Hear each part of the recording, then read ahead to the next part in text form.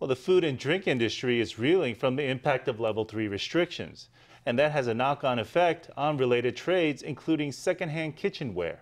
There's suddenly a massive surplus of unwanted kitchen utensils on the market as restaurants close up shop across the country.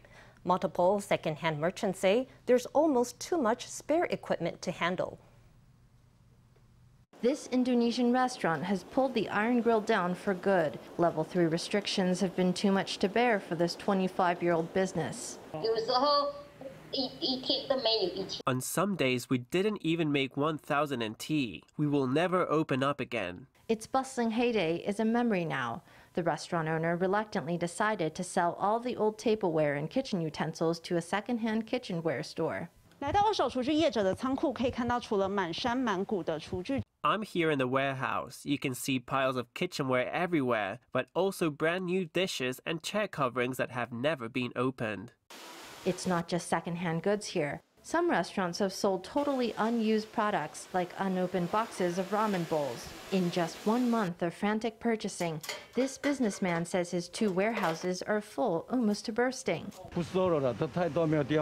I can't take any more. There's no space for it, nowhere to put it. We sell it as cheap as possible so long as we earn something on it. We're not trying to get as high a price as we can.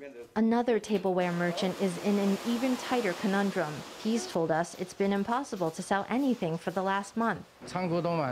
The warehouses are all full and almost all the restaurants are fully stocked. Lots of restaurants have collapsed. I sort through everything offered to me now. I don't take really old things, only the new stuff. With many businesses folding and no new eateries opening to take their place, there's a glut of unwanted kitchenware flooding the market.